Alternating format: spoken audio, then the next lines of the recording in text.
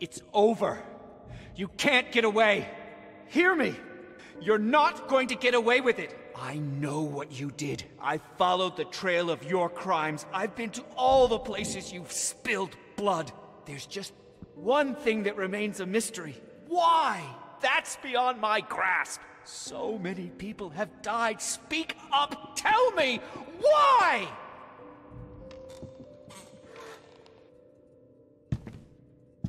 The question is, why did you do it?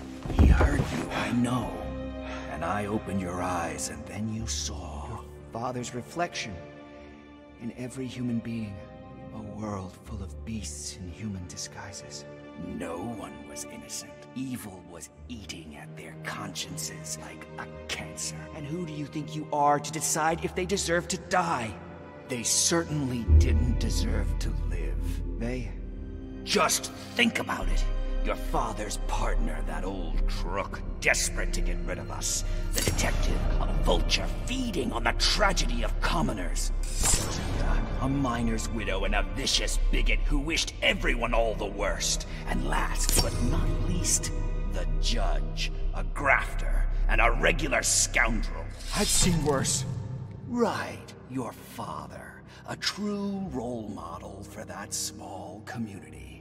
I know they were not good people, but what you did to them... I protected us, don't you see? I saved your life. Or maybe you're just a bloodthirsty sadist who looks for guilt in others in order to blot out your own. You know where you would be if it wasn't for me? In that fucking darkness. The old man would be pissing on your grave, and all of fucking Blackstone would still be full of human vermin. Maybe. But that's not an excuse. I don't need one. The choice is simple. You let the vermin spread, and they will take over the world, or you wipe them out, protecting the righteous few. They will call you a lunatic. So what? There must be another way. Like what? You'll wash your hands of it all? You'll hide from humanity in a fucking cave? You'll fall back into madness like the last time? You'll tell the doctors you don't remember anything? Really? If you get rid of me, they'll squash you like a bug. You think you can just snap your fingers and I'll be gone?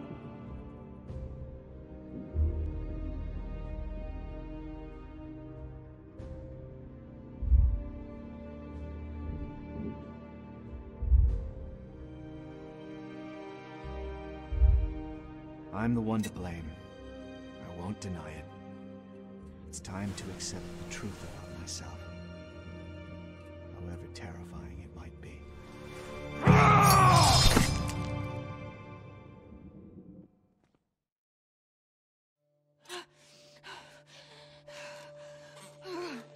There's a line now between you and me.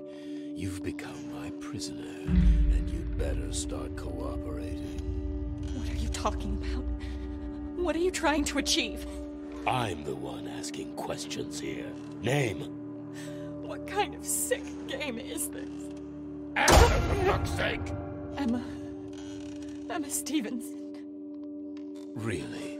Nadia Kamayeva.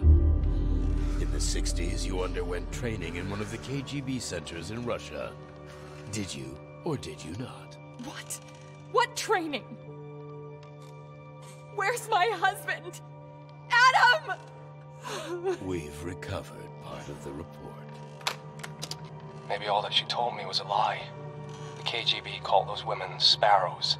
They seduced Americans in order to relay information to Soviet intelligence. Was I really so blinded by love? Where did you get this? Who sent you? She refused to talk, but she doesn't deny the allegations. What have you done to me? Adam! Why? What happened to you? 10 years together, and you've been pretending all this time. Adam, what happened to you? Why are you talking like that? Nicholas was my great-great-grandfather. Would you believe it? His diary opened my eyes.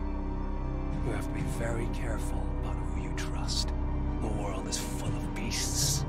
Stop it! You're delusional! It's me. You hear me? I'm your wife. We're expecting a baby. Remember? And war creates front lines even in our homes, in our bedrooms. Anyone can be the bad guy. But sometimes... Please.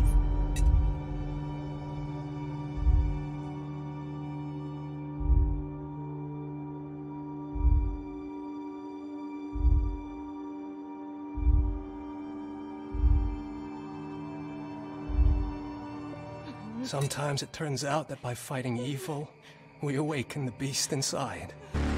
I'm sorry, honey. I'm so sorry. No! What are you doing?